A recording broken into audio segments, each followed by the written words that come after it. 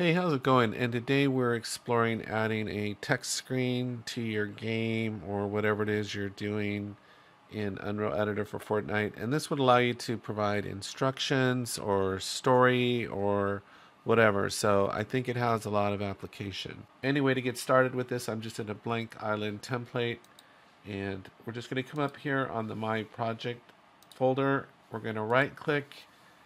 We're going to go to User Interface, Widget Blueprint, and we're going to pick this one, Modal Dialog Variant. I don't know where they come up with these names for these things. So anyway, I'm going to double click this and just dock up top. And this is just a standard user widget. I know it's kind of intimidating at first. You can use overlays or canvas panels, but the canvas panel is basically, you can think of it as an organizing structure for the elements. So you're just going to click and drag this onto this screen like that.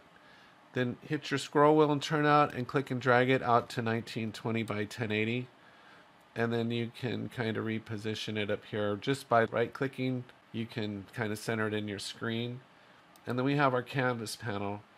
And here's our palette of things. This is very wonky in Unreal Editor for Fortnite compared to Unreal Engine, so it has very limited functionality. But the one thing that seems to really hook up and work well is just setting your text. So what I'm going to do is I'm going to just drag this on, and I'm just making this stuff up. I just need some content to put in here. So I'm just going to say the story of Crumple or something. It doesn't matter what it is. But once I have this text on here, I can size it to fit. And then I can change the size of the font and make it the size of a title, you know, like that. Something like, and then I can just click and drag it. And then if I want, I can select an anchor just to kind of anchor it. And you can see there's these offset positions and things like that. You can, this part's pretty intuitive. We can change the color here too. So like, let's say I want to make this red. I can drop this down and make it red, right? Like that. And there's other effects you can explore here. It's, okay, let me get back on here. And so that's going to be my title. Now I want more text. So then I'm going to drag this in here. And I can just set that in here. And just leave it size to content's fine. We can just leave everything like that. We don't want to make the text. And this is new to me too, this functionality. And it's in beta in Unreal Engine. But what we can do, what's interesting about this is we can come down here to View Bindings. And we can add this. We could rename this, like, just to make it clear what it is. So I could just hit F2 here and call this main body text or something like that. And then I can select it here, View Bindings, add that to here. And now with this selected here like this, it's added here. It looks like an array is coming in. I can add these controls here, these features here. The problem is what we're going to be doing is we're going to be connecting to a PopUp Dialog Device. So we only have access to what that has. That's almost going to be like our parent. And so we can't control more than what the PopUp Dialog offers in the first place. And the main thing we want from the PopUp Dialog is its text input fields. So what we're going to do is that's what we're going to connect to. We're going to connect this text here. This has more features than the pop-up dialog box does, right? So what we're going to do is you pop up and you see we have all these features. Well, the pop-up dialog box doesn't have all this stuff. It just has text. So that's what we're going to select. And that's what we care about, really. And then here we have a choice of communications, and I got errors when I did it different ways.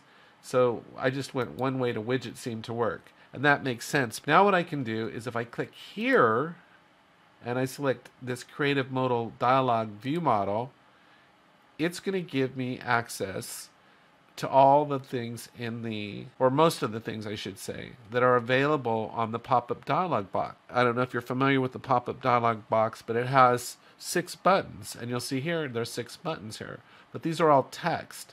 So you see how these are the fields on the pop-up dialog box, and these are the fields on our text here, you see how they don't match up? We can't link everything up. What we want to link up is this body. The reason we want this one, it is what allows us to input the most text. So we're going to go ahead and select that. And then all we have to do is compile and save. Now we're going to jump over here and we have this widget. So what's going to happen now is if I go into devices and I'm going to search for a pop-up dialog box here, I'm going to drag this into the scene.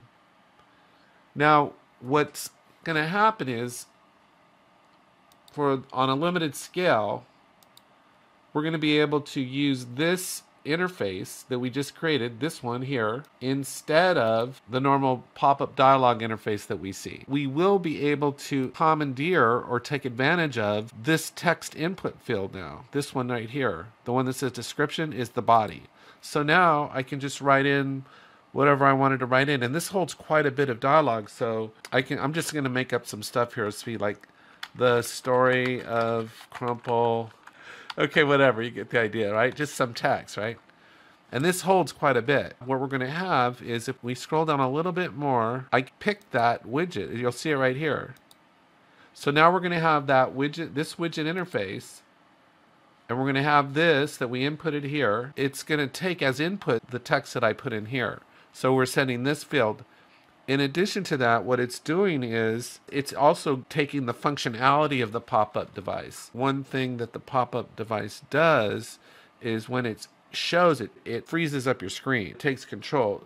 So we need a way to control this because it freezes up play while it's on the screen. What we're going to do is we have to control it. So we can do that with triggers and timers and all different kinds of things. I'm just going to start it on a player spawner. Here on a player spawn, when the player spawns, we want this text screen to come up, and then I'm going to go ahead and get rid of this other spawner. And then the last thing we need to do is some way to turn it off because we won't have any input control. So what we have to do is just go get a trigger here, right here, and on the trigger is turn off the visual effects, and then we can have the trigger triggered at player spawn 2. So you can think of player spawner as on begin play. So player spawn pad here. We're going to set a delay on here, and the delay is for however long we want the message to be on the screen. So let's say we want it to be on there for 10 seconds. We go 10 seconds. Okay, and then all we got to do is jump back on the pop-up device and hide it when the trigger gets activated, which will be after a 10-second delay. And that's it. So this is super cool because now you have the ability to create text screens and give story information, all kinds of information, and control how long it's on the screen. And it also frees up the play during the time. So let's go ahead and launch this and see what happens. So what I was going to say is one thing you can do is that if you want to darken the background, you could bring in the day sequencer here, and it would allow you to control the lighting in the scene so that you could dim it while your text is on the screen and then time that out. So anyway, I hope you found this helpful. Take care, have a great day, and I'll talk to you next time.